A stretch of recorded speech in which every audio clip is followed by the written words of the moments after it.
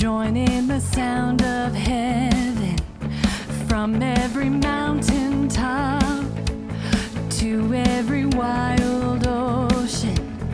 Oh, hear all the universe sing praise, sing praise. Let everything that breathes, let all the earth proclaim, great is the Lord our God, praise Him forever. Let all that is within me magnify His name. Great is the Lord our God, praise Him forever.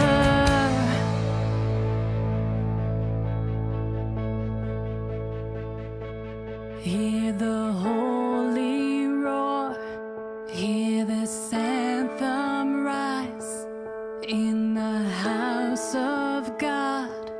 All creation cries. Hear the holy roar, hear this anthem rise in the house of God. All creation cries. Hear the holy roar, hear this anthem rise in the house of God. All creation cries. Hear the holy roar, hear this anthem rise in the house of God. All creation cries. Sing praise, let everything that breathes, let all the earth proclaim, great is the Lord our God, praise Him forever. Let all that is within me magnify His name. Great is the Lord our God, praise Him forever.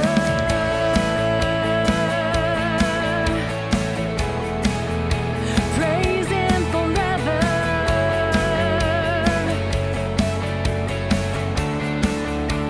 Praise Him forever.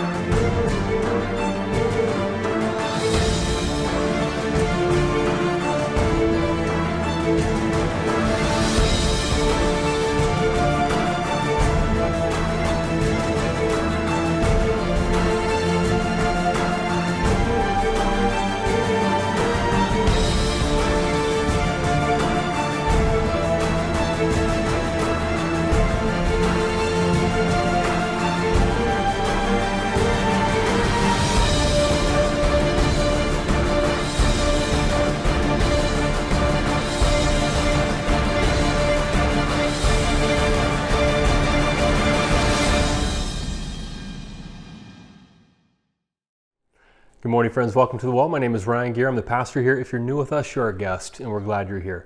And if you'd like to let us know, just text the word welcome to 480-530-7234.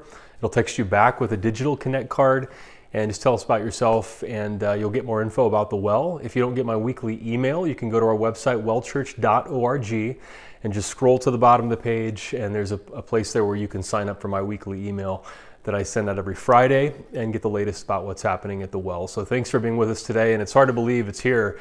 Next Sunday is our return to in-person and online services at the well. So we've been almost online exclusively since March of 2020 when the COVID lockdown began.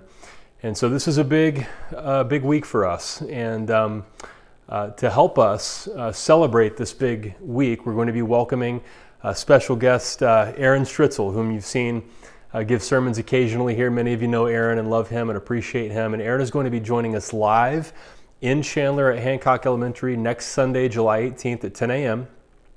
If you're joining us online, you can catch us at 1 p.m. Eastern, 10 a.m. Arizona.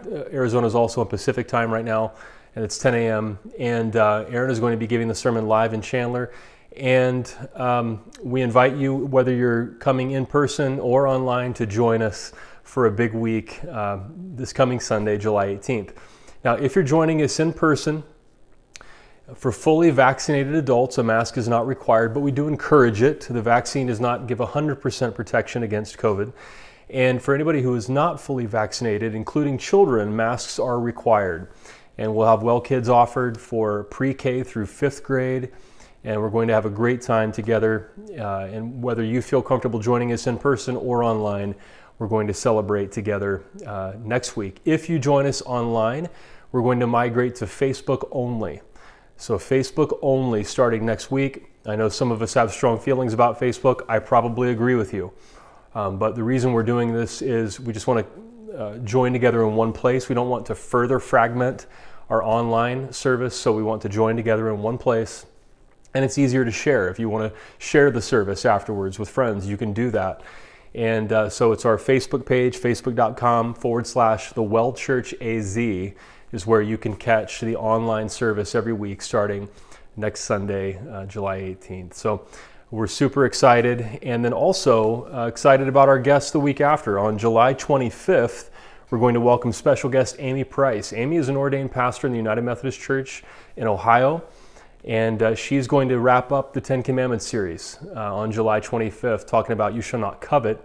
And I'm excited for you to hear from Amy. Amy and I graduated from the same seminary, and she's a great person, a great speaker and leader, and you're going to appreciate hearing from her on July 25th. So today, we're continuing our series in the 10 Commandments, and Ezekiel Vitalzi is going to talk with us about the 8th commandment, you shall not steal. And so we're going to watch Ezekiel's message, and then next week we'll see you either in person or online at our Facebook page for the return to in-person and online worship. So now let's watch Ezekiel Vitalzi, You Shall Not Steal. Good morning, church. Welcome to The Well. My name is Ezekiel Vitalzi, and I'm one of the leaders here. And if you're new with us, you're our guest, and we're glad that you're here. Please let us know that you're here by texting WELCOME to 480-530-7234, and you'll get more information about The Well via our email, as well as, connecting you to our various social media pages so that you can follow all the exciting things that we're up to. If you are a member here, hey, what's up? Good to see you. We love you. We're excited that we're coming back. We're coming back in person next week. Oh, man, I cannot wait. I plan to be there in person, in the flesh, in the room, with all of you fine people. In fact, I think we should all try to maybe invite a friend or two and make it like our most well-attended service today. It would be really cool if like the first in-person service that we have, after, like a year and change of doing this all online, it would be really cool. And I'm sure that, the band is going to really appreciate it. I'm sure Ryan will really appreciate it.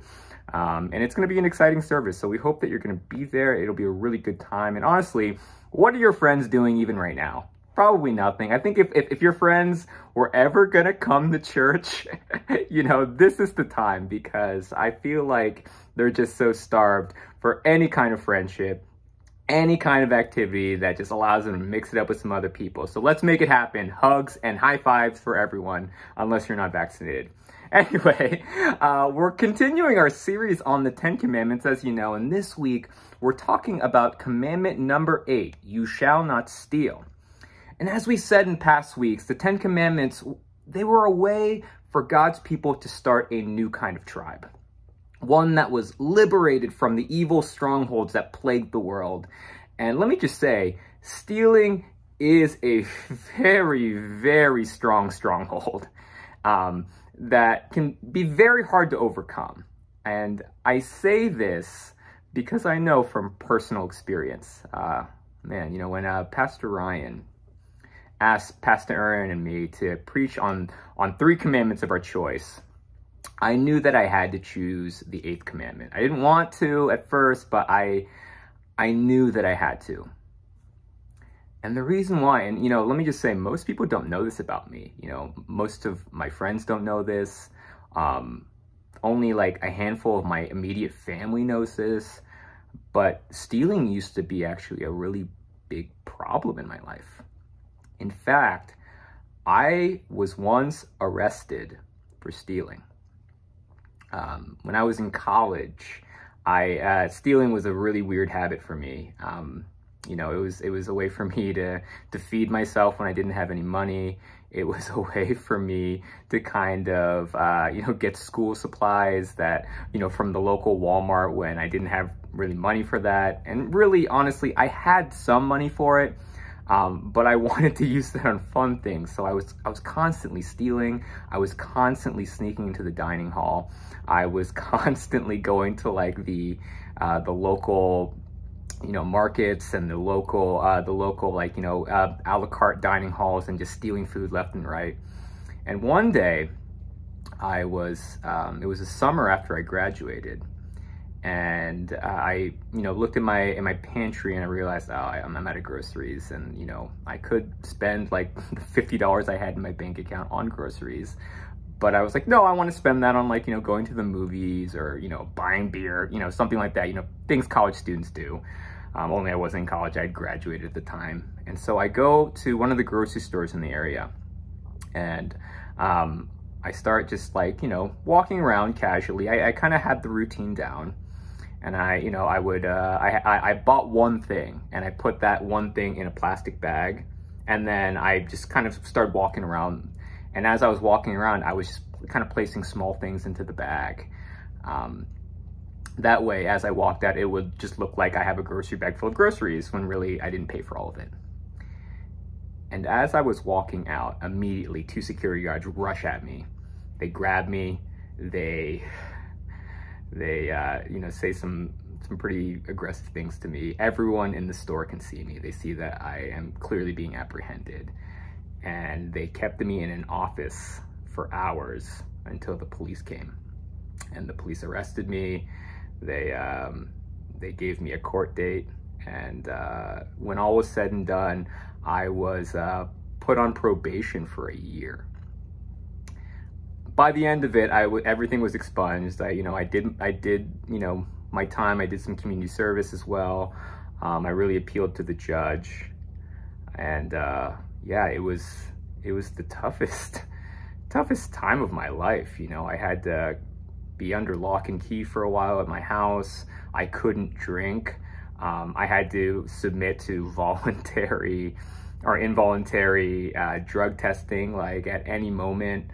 It was just a really, really strange, dark time, and it was filled with shame. And, you know, after that super traumatic experience, I made a promise to myself to not only refrain from stealing, but to trust God, you know, in times where it felt like I needed to steal, in times where it felt like I didn't have enough.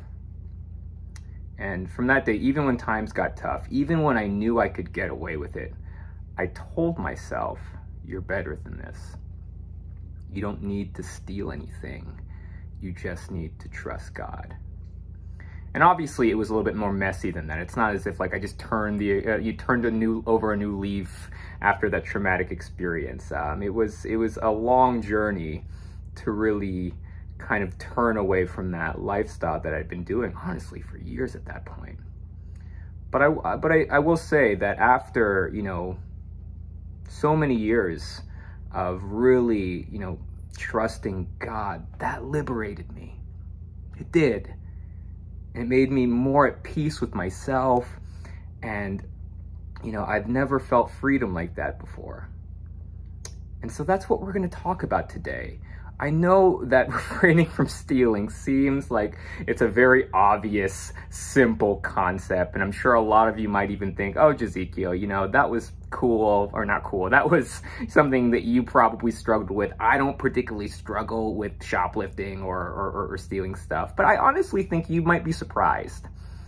You know, I do think that there is something, you know, fundamentally speaking, about the 8th commandment that I think anyone can learn from. And there's a lot to consider when it comes to stealing. You know, stealing isn't just about taking things that aren't yours.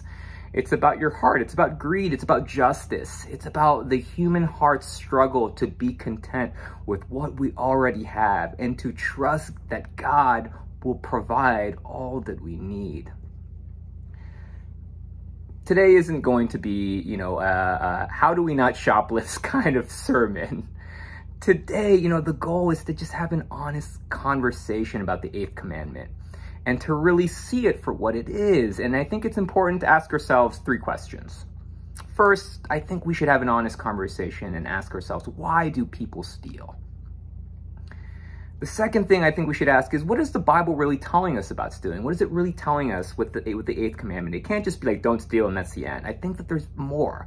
I think that there's something under the surface there. I think that, you know, it's not just about, you know, refraining from an act, which, by the way, is easier said than done. And then the third and final thing we'll ask ourselves is, you know, how does following the 8th commandment, or perhaps just meditating on the 8th commandment, a way for God to liberate us as people? I think if we can answer those 3 questions together, we can arrive at a really healthy place with this. And I think God will illuminate something for us today. All right, so let's dive in, you know. Let's ask the first question that I pose. Why do people steal? I think that's a good question, honestly, and to really kick things off.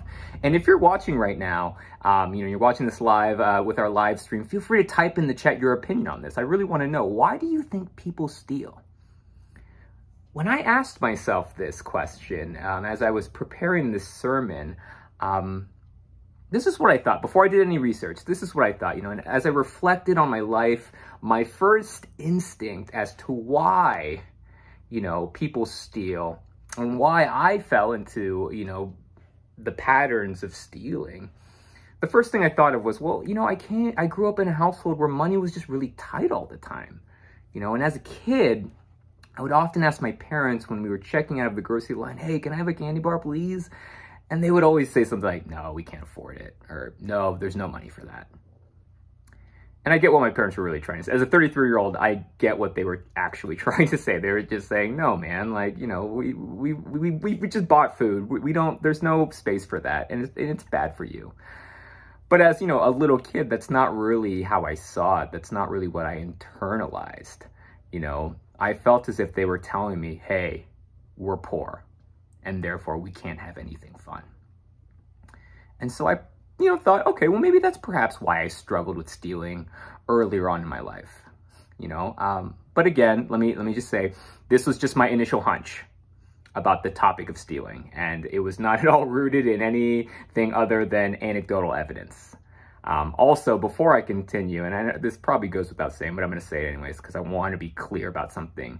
I don't want you to hear what I just said and think, oh, is Jezekiel making the rhetorical point that being poor causes you to steal? Spoiler alert, no, I am not. There are plenty of impoverished people in the world who don't feel the need to steal anything. And on the flip side, there are plenty of wealthy folks who do.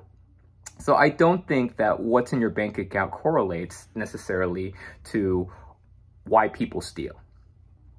Additionally, I'm gonna avoid making any points about those out there who might have some kind of diagnosed mental disorder like kleptomania or the like, that which is linked to, you know, stealing.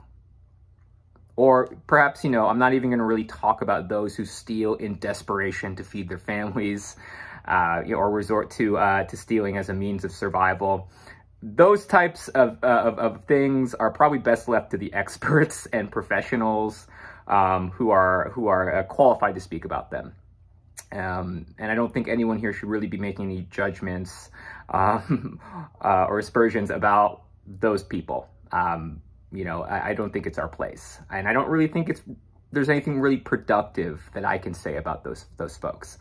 This sermon is really aimed at the everyday phenomenon of stealing from seemingly honest folks who don't have mental health conditions or dire circumstances in life. I think it's important that I am clear about that. And with that being said, I think here's my actual point, and it's somewhat rooted in science, especially in psychology. Stealing helps people feel what they want to feel. I'm going to say that one more time. Stealing helps people feel what they want to feel. And that tracks with my experience. One could argue that when I was stealing, I was chasing the feeling that I could have fun things that I couldn't afford as a kid. Or perhaps I was chasing the feeling that if I wanted something, I could just have it. And then money wasn't really a problem. On top of probably many, many more complex feelings, I think that stealing, in a lot of ways for me, gave me a psychological relief of some kind. And that's, kind of what is the context for my life. And basic psychology supports this idea. Stealing, whether it be, a poor kid shoplifting candy, or a Wall Street billionaire committing bank fraud, or a team of thieves trying to heist precious jewels from a secure location like we see in the movies, all of these things can be associated with people chasing a specific feeling, or a psychological benefit, or reconciling something from their past. And for some, it's as simple, like me, it's as simple as feeling a way of, having something that they didn't have. Or perhaps they've lost something and stealing is a way of feeling like they've gotten it back. Perhaps, others do it for the thrill of getting away with a crime. Or perhaps, for the Bernie Madoffs of the world, some just have an quenching thirst for more capital. Honestly, the explanations are endless. As I've done my research, stealing is a very complex topic. A few fun facts about it. I don't know about them being fun, but a few facts about it. Dr. Robert Tyminski, he's a psychiatrist and the author of the book, The Psychology of Theft and Loss. He makes the case that we don't steal based on need. At least, seemingly honest people. Perhaps there are some, but the vast majority of folks, they don't steal based on need, but to subconsciously reconcile something that they lost in the past. There's a pathology related to that. Additionally, another doctor, Dr. Will Kupchak, who is a psychologist, he wrote the book, Why Usually Honest People Shoplift, which if you haven't read it, I highly recommend it. I read the first few chapters online. He says that usually honest people act out by stealing in response to having their unconscious or subconscious minds stirred by some external events or circumstances. Which I think that tracks well and gives you a little bit of insight about why people may struggle with it. Another really interesting fact, and this was a study done at Carnegie Mellon, and it concluded that people are more likely to steal if they feel psychologically removed from the act of stealing. And what they did was they went to all of these common areas on campus with a fridge, and they stocked them just full of Coke cans, Coca-Cola cans, that is. And as they kind of, monitor them over the course of the experiment, they noticed that, different people were stealing the Coke cans. No surprise there, right? But here's the control group. What they also noticed is that when they took away all the Coke cans and replaced them with dollar bills, like they put actual dollar bills in the refrigerator on a plate, and they just left it there, they noticed that those were stolen far less, because to people that felt like stealing, but the Coke cans did not. They were once removed. And I think that is the everyday experience of why a lot of people do the small stealing things, how often do we steal a pencil at work? Or how often are we at a hotel and we're just like, you know what, I'm just gonna go ahead and take some of this stuff. Like, people do that all the time.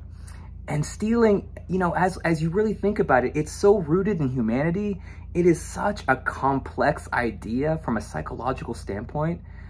And what is also seemingly consistent in all of my research on this topic is the common theme that ties all of this together, which is that it all revolves around some kind of pathology. Basically, stealing offers the human spirit an unhealthy connection or attachment to an idea or belief that must be reconciled, like an itch that must be scratched. And this idea or belief is often a distorted form of the truth, which is why people are able to rationalize the behavior. Something else is that it's rooted in your life experience. This pathology that, convinces you that it's okay to steal, it is rooted in your past, which makes it so hard to reject because it's so personal to you. Do you see why God might want to liberate us from this? Do you see why stealing comes from a place of disruption and brokenness? And that's not what God wants for us. God wants us to live with peace and restoration. So now, let's ask ourselves another question. What do the scriptures have to say about stealing? And honestly, the scriptures have a lot to say about it. And it's not even just in Exodus with the 10 Commandments, but throughout both the Old and New Testament. Stealing is referenced in the Bible more than 50 times. Which makes sense. Stealing will always be a core problem that humanity struggles with. This was true in antiquity. It's just as true now. I mean, how often over the course of history have we seen empires fall because of greed? How many atrocities have been committed in the name of colonizing stolen land? How often, be honest, have we seen leaders, especially religious leaders, fall because of embezzlement or dishonesty with funds? If you want a modern day example, which I'm not sure why you would need one, but should you, look at the company Enron, who knowingly stole from their employees for years, and the fallout that came from it was just pure brokenness for all the people involved. Clearly, stealing is a watershed foundational concept that needs to be addressed on both the macro and micro level. We know that society thrives when people do right by each other. The individual thrives when he or she puts in the work to sanctify their heart. If God's goal for the 10 Commandments in Exodus was to liberate the human spirit and create a tribe that would be set apart from the pitfalls of the world, stealing had to be addressed. Moses wanted a tribe in which its people would respect the property of others, respect the justice of others, and live their lives with a liberated heart. This sends the message to the world that as Christians, we don't have to steal what we want. We are above this as a people. We are content with what we're given, and we have full faith that the Lord will take care of us. It is no mistake that Jesus said, "Blessed are the poor in spirit." And this narrative is seen throughout the Old Testament. We see this decree of don't steal, don't lie, don't cheat. It is like echoed through Leviticus and through Deuteronomy, and sometimes even threatening death for those who commit a violation of the 8th commandment. Additionally, in Proverbs and Isaiah, I picked 2 verses that give us a little bit of context for the why behind this commandment. I love the verse in Proverbs, chapter 10, verse 2. It states this: "Treasures gained by wickedness do not profit, but righteousness delivers from death." This verse speaks to the sanctification of the human heart.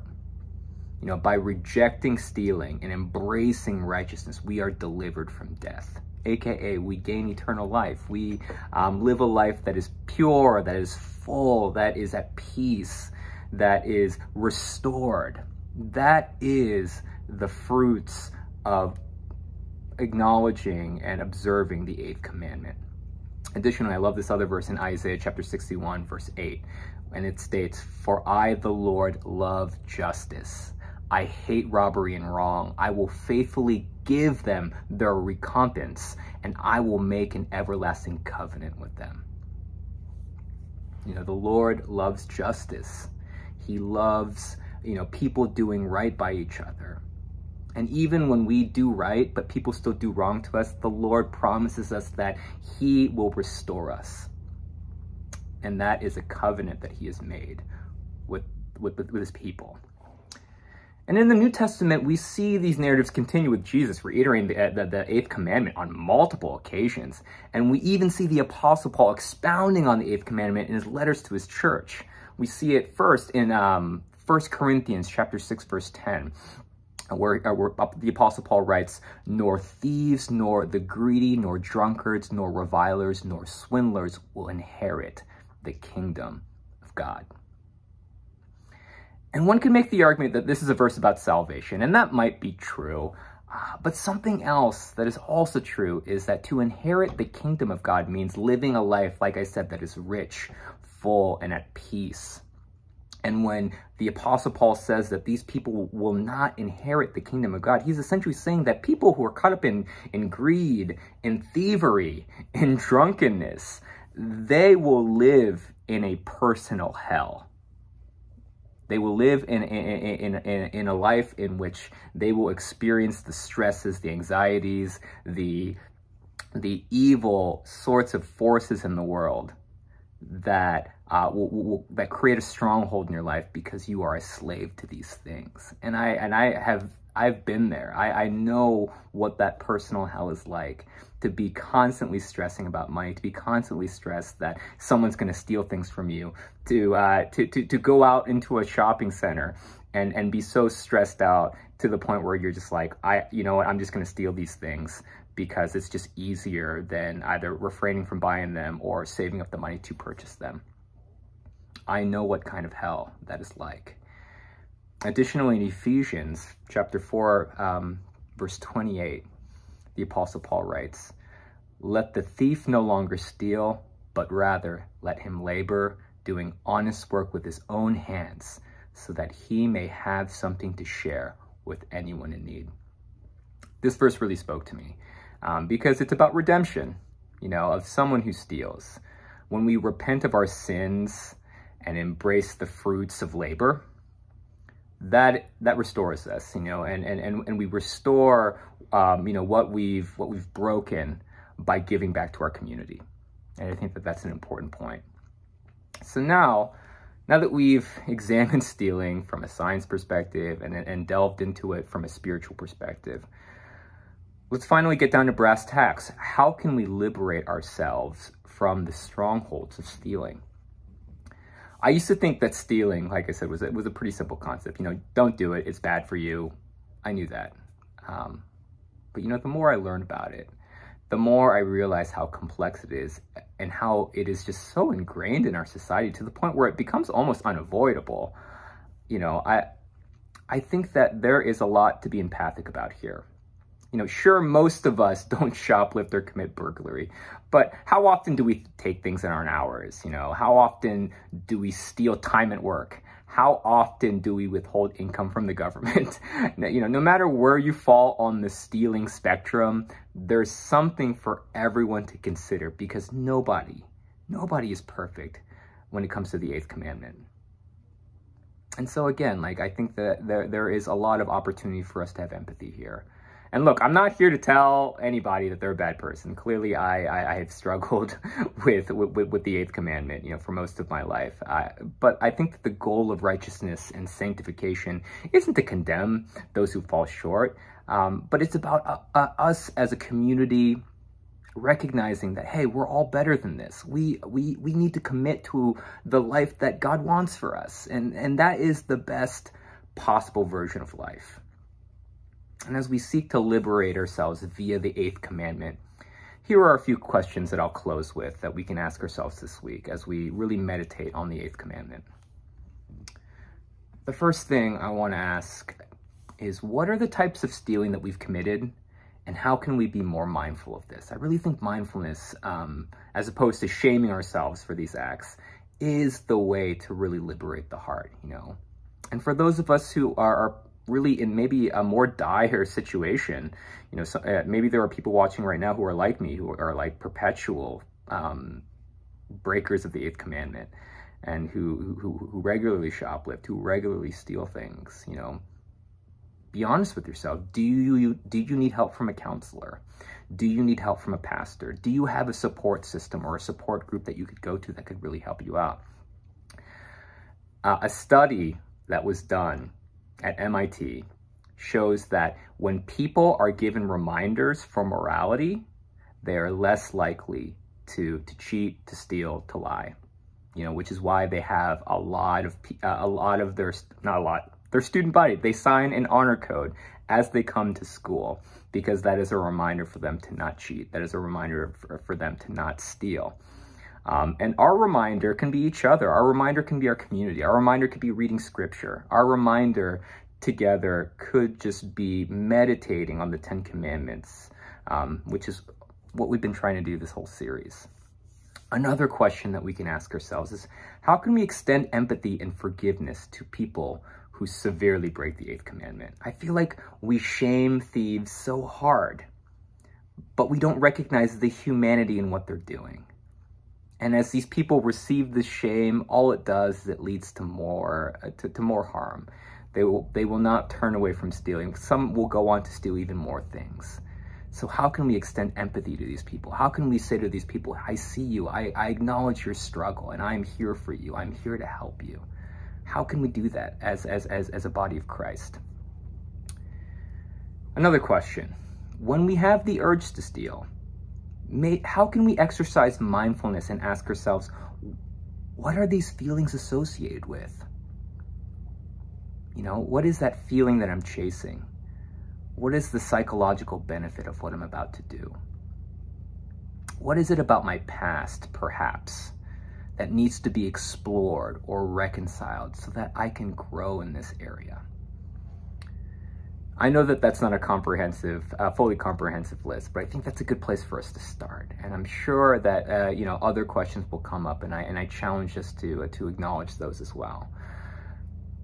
It's been exactly 10 years since I was arrested for shoplifting. I was arrested for shoplifting in the summer of 2011. It's the summer of 2021 at this point. And wow, what a journey it's been. And you know, the shame of it, I'll be honest, it still stings. When I think about it, it still kind of hurts. And I think that will always be true. But what's even more true is that I'm glad it happened.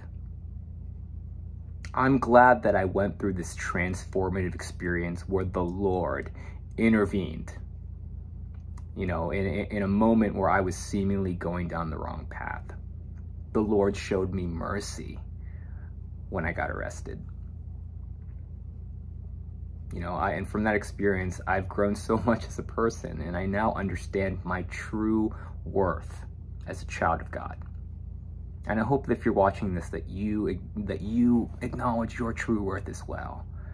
You are so much more than your lowest moment. You can be really whatever it is that you want to be, because the Lord is our Father. The Lord is our God, and we are his people. And so long as we continue to liberate ourselves and walk with God, I know that we will be content and at peace no matter our circumstances. The Lord will provide. You know, and I think about myself, you know, 10 years removed from that, and to this day, you know, when money gets tight, when I get the urge, I just think, wow, the Lord has granted me so much peace. And I know that he can grant you peace as well. Will you pray with me? Heavenly Father, you forgive us for all of our sins, Lord. And you know what we struggle with on a daily basis. You know everything that happens in our life, Lord. So just be with us. Help us to not succumb to the shame of our lowest moments, Lord, but to strive for our greatest life with you by our side. We know that these commandments that you've given us are the keys for us to live out our fullest and richest human lives, Lord. And we pray all this in your name. Amen.